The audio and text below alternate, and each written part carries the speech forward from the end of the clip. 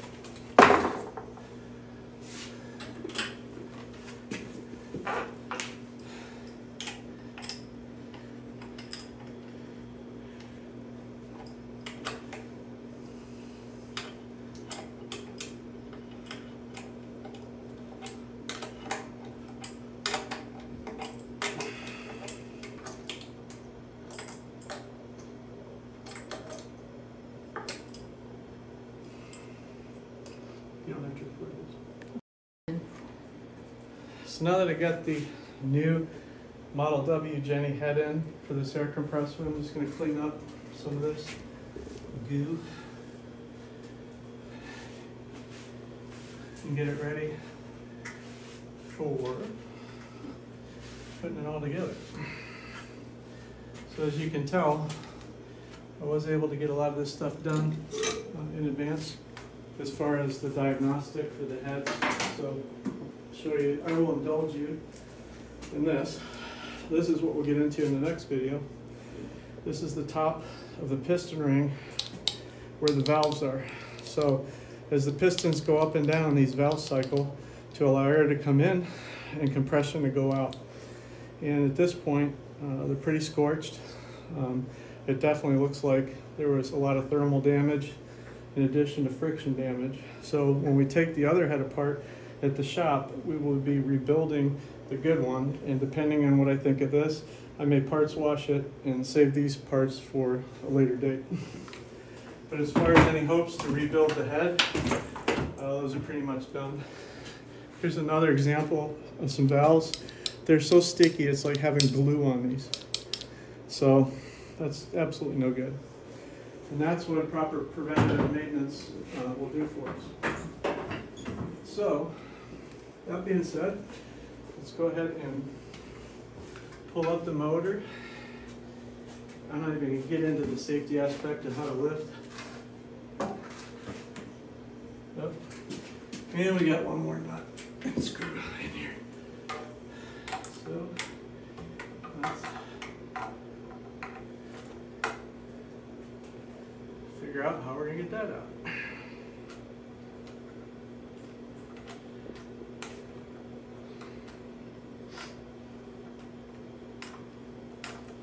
But I thought they only put 2 in, but apparently 3 is the magic number, and putting it in the hardest place to access it would be the benefit.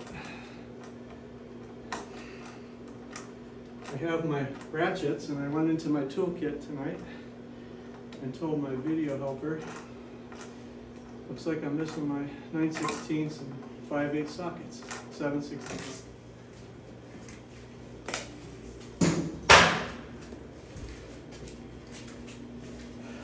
So, another thing I realized that didn't come in my kit that I'm sure falls on me is I forgot to get the replacement belts. So that's always a problem. So I'm going to have to borrow these other belts on the working unit long enough to order 4 more new belts. Unless for some reason I can find them around the shop at this facility.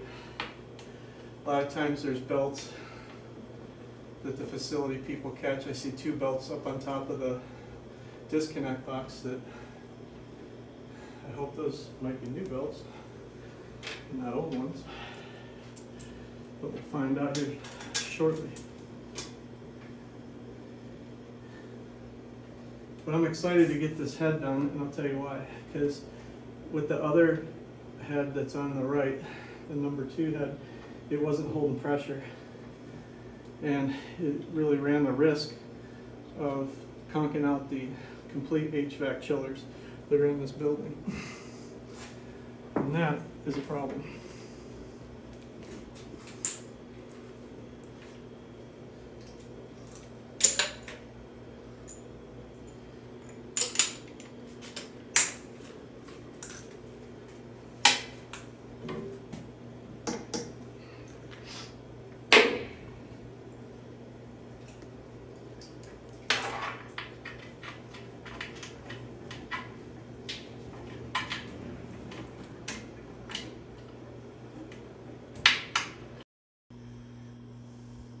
Okay, we're back. So we're in the phase right now of tightening up the belts, which isn't going well by hand. There is no belt tensioning system on this, which is typically a couple of threaded rods with some hex head nuts on the end of them, or some sort of gizmo that they make so we can tighten these belts up to proper tolerance. So I did find a set of matching belts. They're not matched belts, which is something we'll get into much later, but they are matching in size. So I thought about this, and I says, I bet you I have a jack in my van that I can use as a tensioning device, and that's exactly what I found. So if you come around over here, this side, I'm able to fit this jack so coolly inside of this that I think it's going to work. So that being said, I mean, it's almost like somebody designed this thing to do this belt tensioning, which to me is just unbelievable. So I'm going to re-loosen the initial nut that I used to get this thing tight. I'm going to snug up the other nuts, and they are carriage bolts because they have a hex end or a smooth end, and they fit into a slide track. So that means I don't have to have a wrench on the back side of these. And then slowly but surely, step by step, inch by inch, I'm going to go ahead and start applying pressure to this to start the process of getting this belt tight. I'm usually going for nothing magical. I don't want anything too sloppy, so that's about 1.5 inches or so of play. I want to get it to about within, I don't know, 3/8 of an inch, 1/2 inch play. Because if I don't, it's going to just screw up the belts, make slippage, make noise, glaze the pulleys, so on and so forth. So I've never done this before with this using a jack, but darn, it's working. Whenever you get the new stuff put on, there's always going to be stretch in the belts. So you're going to have to come back every so often, a couple days, and check it in the proper lockout, tag out procedures so you don't get your fingers smushed in here. So with that said, now I'm going to tighten up my 9/16 nuts, get this thing locked down, and then we'll get it running. I got one pipe that I have to put on, and after that, we should be golden. So, good tool to have. And when I jacked up my truck when I had a flat tire with this thing, the jack was okay. I think I damaged it, so I put a hydraulic piston jack in the van, and had the opportunity to use that the other day. So this compressor needs some love.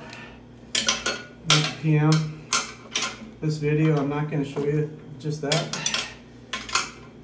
because I don't have the time. It's 9/22/2023, and that means it's a Friday. So my videographer slash finance director slash wife slash good buddy is here, and we could be not thinking and starting to drink. But because this is so important for the client, because their whole air conditioning system hinges on this, and heating for that matter, because they have pneumatic valves throughout the building for HVAC and for fire, I thought it would be a good idea to get this thing put together as fast as possible. And for those who know me, they know that I may have a vodka tonic in my future, a double one at that. So thank you, Ford Motor. I hope you do well in your UAW strike. The jack was an absolute success. Don't let that out. Next piece I'm going to put on is the flexible copper compression airline. And what that's going to do for us is connect our compressor. So just so you know how it goes, in this case, this is stage 1 where my hand is. It compresses the air to a certain PSI, and then by virtue of this pipe, throws it into, or by virtue of one of these pipes, throws it into this head, which is stage 2. And then after stage 2, it goes right to the tank. So now what I have to do is find the missing fitting.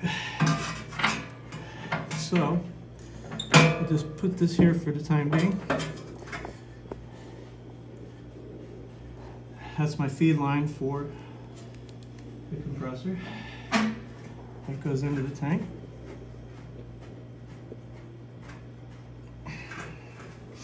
Everybody right?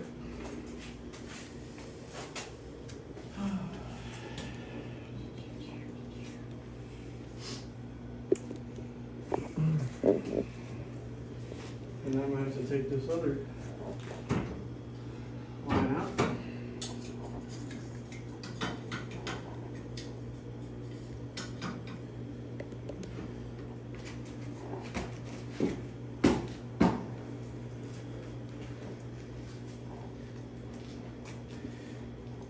So I miss having my shop because I have vices and all kinds of things. I'm still getting more into the mobile service end of things. So as I do that, I get better and better each time at trying to figure out shortcuts or the right tools to get, so on and so forth. So that said, it's Teflon tape time.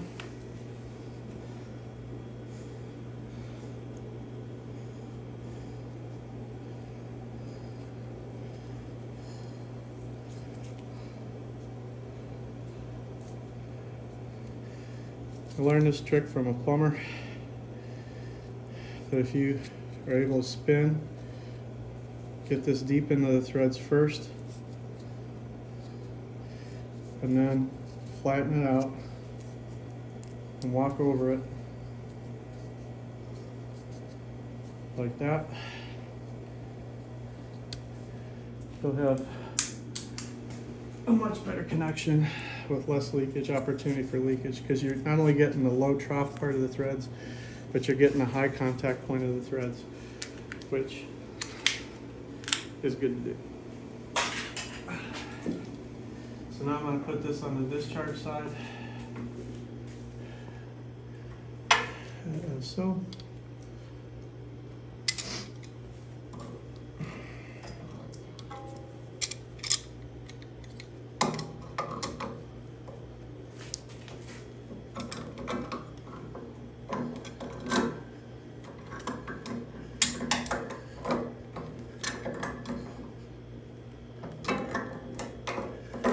Keep in mind, you know, when you're doing this type of stuff, these things get super hot.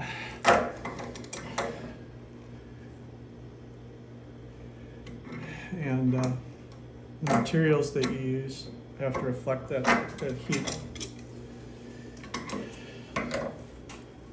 Let's see if I can get this to go around one more time.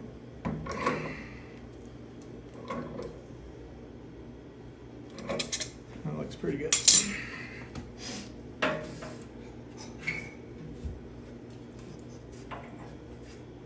Okay, almost like it fit.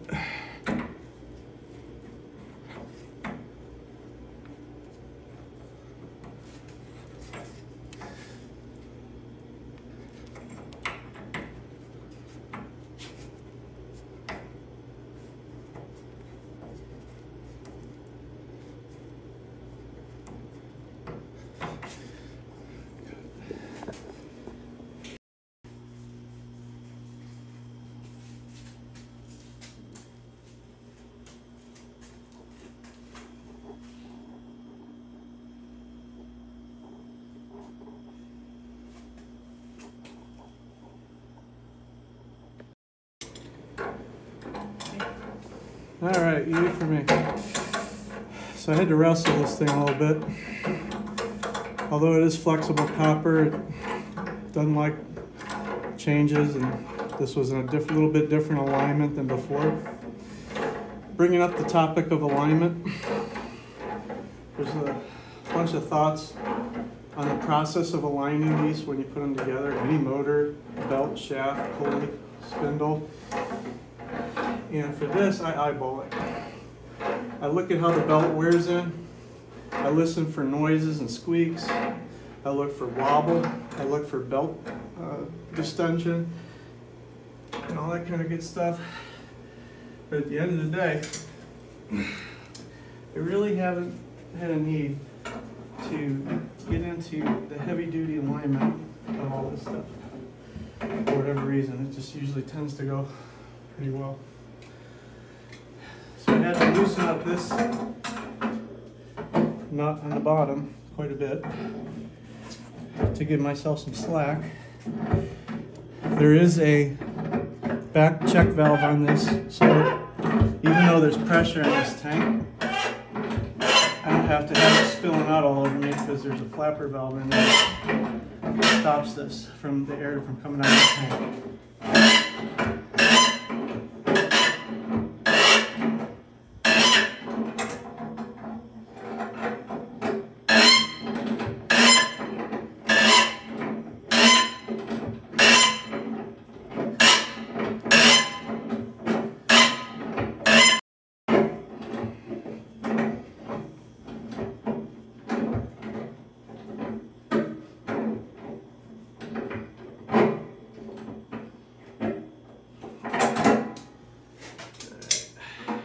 That's it.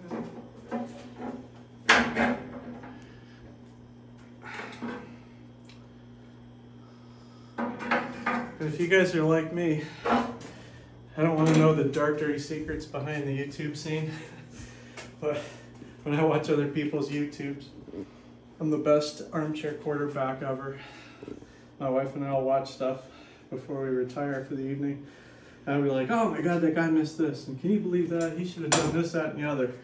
So it would only be fair to assume that while I'm doing this stuff, I have a bunch of folks thinking of the same stuff. So that being said, we're coming down to the wire. Put it in the comments. Put it in the comments. Yeah, put it in the comments, but make them invisible. Sillies. I'm going to put the air filters in real quick. These are not the new ones that I got, but they're in the van. I don't feel like going outside just to see if this thing works right now. So I'm going to use these ones real quick.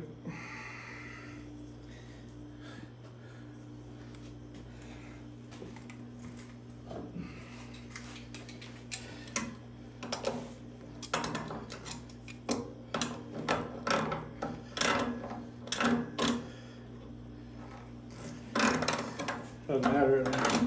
The other ones are new. What matters most is the media that's in it. This media is pretty good.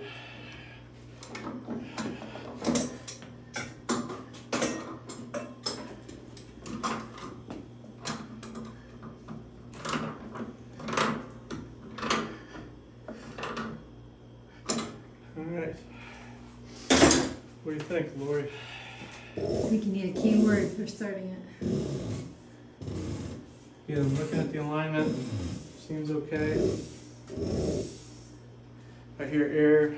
We got oil because I can see it in the sight glass. Sight glass is right here. One word to the wise about sight glasses. I learned this a long time.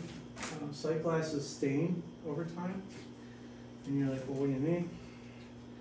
So as you use sight glasses, they get stained.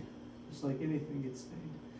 The glassware at your house, or what have you. So here's what I recommend everybody does. Get a bright light, your phone, whatever, and put that there and put it across and watch it as this thing is moving and make sure that you have the level. So the level right here is right here, you can see that. But sometimes, like if you come over here, this one's already stained because it's way old. So the level's way high up here, it's almost to the top. But I've seen them where they get black and you think there's oil on them and there isn't. And that's what leads to a lot of, I would say, misdiagnosed daily and weekly inspections where people will come in and they'll think that, oh yeah, I see oil, it's black, it's ready to go, and it's not. So before I take this compressor off, okay, I'm going to turn this off on this. I'm going to turn, and here we go.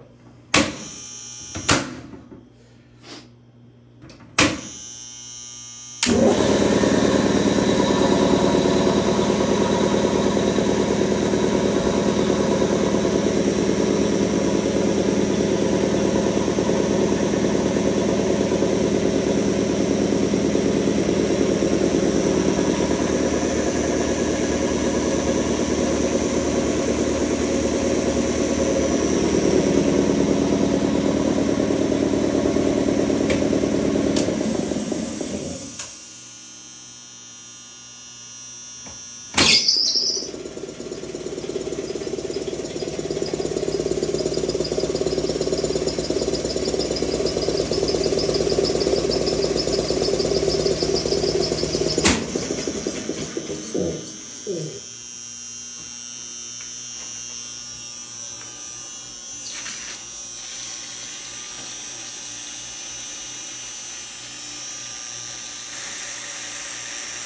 also pretty important that in the summer months in the high humidity areas of the world, you drain this out pretty quick and make sure you do it daily. I don't know how much water's in here. I drained it once already, and it should have a collection system on it. This isn't set up right.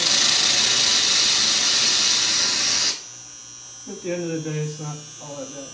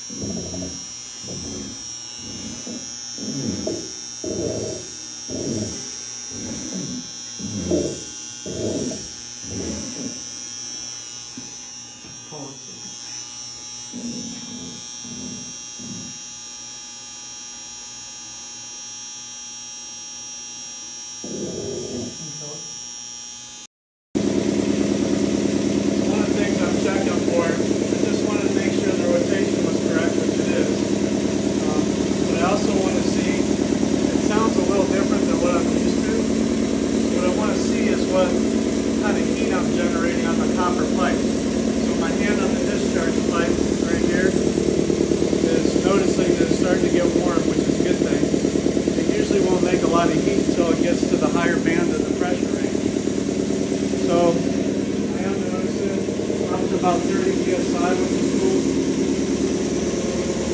So let's just let this thing percolate for a minute and see what happens.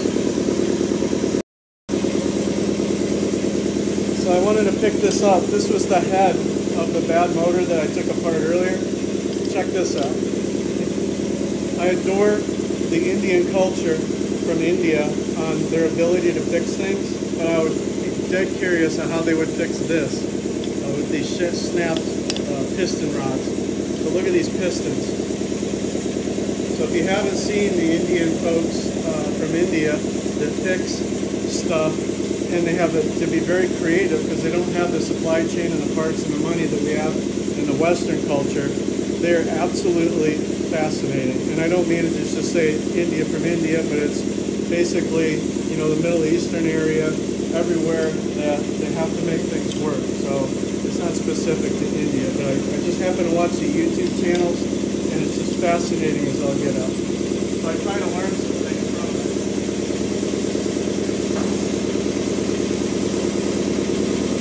So that being said, what do you think, Corey? We're almost at 60 pounds. What do we want to be at? I think we're going to get up to satisfaction. We're going to get up to around 90.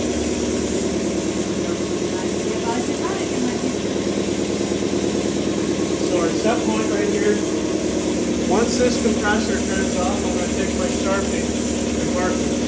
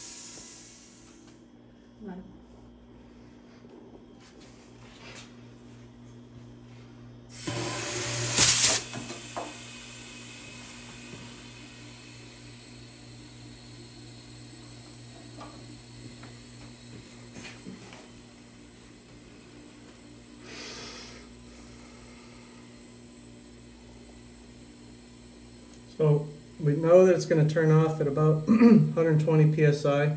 So now what I'm trying to calculate is what the low end activation pressure is. So this is what I do because not only at a glance do I want to see what it is, but for the engineers that support the building and the maintenance folks, I think it's, you know, good for them to see that at a glance.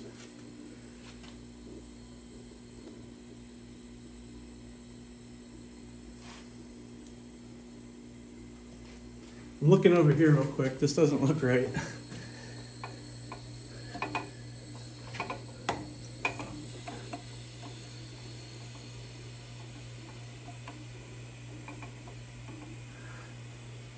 This is way too much pressure.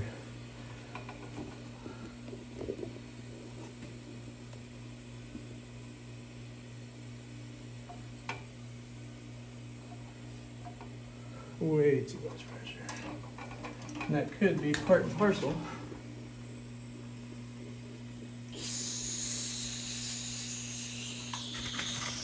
Why?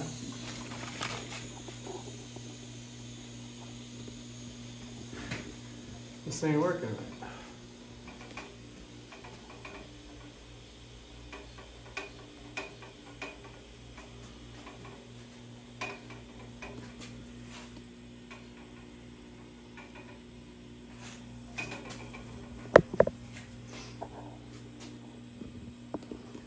One of the symptoms that the maintenance mechanic here at the facility said was this thing just runs and doesn't seem to be able to keep up with the building demand.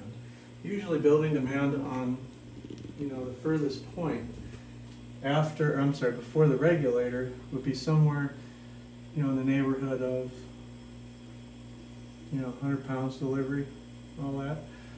So what I didn't like seeing was the fact that, we're at 50 pounds. I think that's a bit extreme.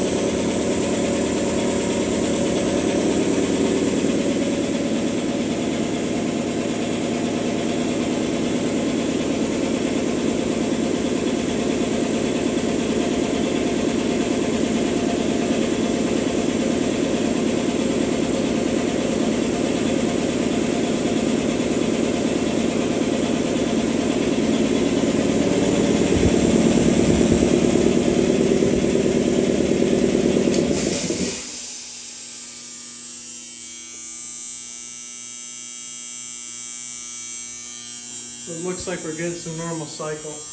One of the things that I'm observing is the step-down pressure regulator that's taking tank pressure at between 90 and 120 pounds.